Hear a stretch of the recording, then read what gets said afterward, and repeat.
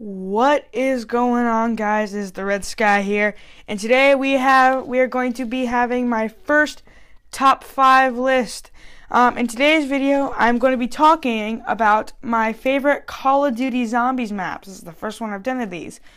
These will include maps from World at War, Black Ops 2, and 3. Before we start this video, let's see if we can try and get this video to 2 likes. Alright, now let's get started with this list. In number 5, we have Nocturne Toten from World at War.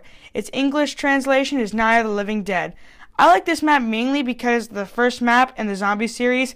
I also like it because there are no perks, which makes the map harder for most people.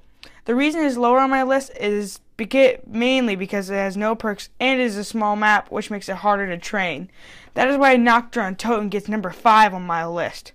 In the number 4 spot, we have Town from Black Ops 2. This is my second favorite map from Black Ops 2. My favorite map from Black Ops 2 will actually be on this list, even though this map is very simple. The map's layout makes it easy to train, plus the perks are located in very easy to reach locations.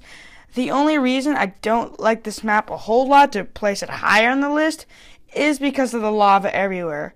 Now, I personally would be fine if the lava was basically in the center where the Pack-a-Punch is, but I don't like it where it's everywhere all over the map. It makes it's just annoying. And that is why Town gets number 4 on my list. At number 3, we have Der Eisendrache from Black Ops 3. I really enjoy playing on this map. Whenever I open up Black Ops 3, it's hard for me to choose between this map and my number 1 pick. The thing I love the most about this map is how easy it is. It is very easy to get the power switch and all the perks you need, and they are easily accessible. Also, the Panzer is very easy to kill, sometimes. That is why Der Eisendrache gets number 3 on my list. In the number 2 spot, we have Nuketown 2025 from Black Ops 2.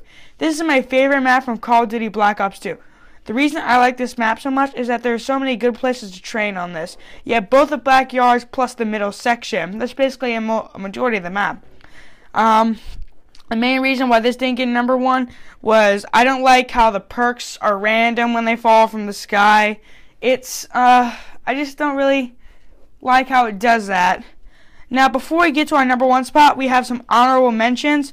Our first honorable mention is Kino der Toten from Black Ops. Its English translation is Cinema of the Dead.